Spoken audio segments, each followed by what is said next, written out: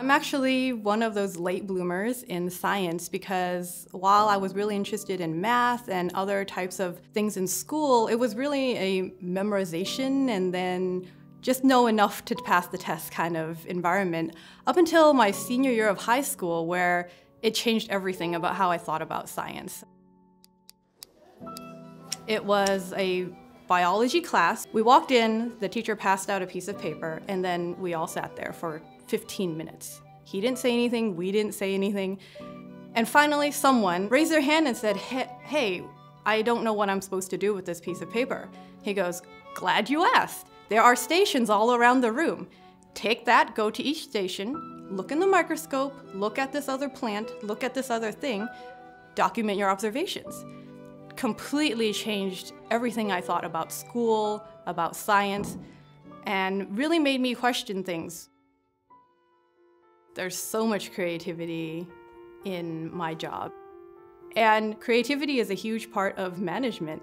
What I'm driven by is what I can do to help others pursue those same questions that really sparked my interest in science. I think a big part of motivating the team is really taking the time to listen to them, understand what they want, what they're looking for, and have an open dialogue. They want to know that their contributions are not just checking off a box, but there's also investment in them and their growth, personally and professionally.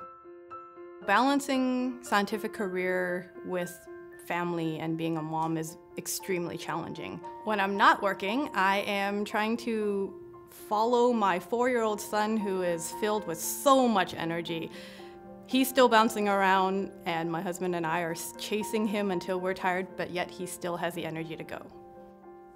I think I'm very fortunate that at 10x I have this balance. I have the flexibility and ability to take time when I need it to focus on my family and to focus on myself. 10x is a great place to be because you have a very supportive network. Someone will be there for you to help you forge that path so that you'll be successful.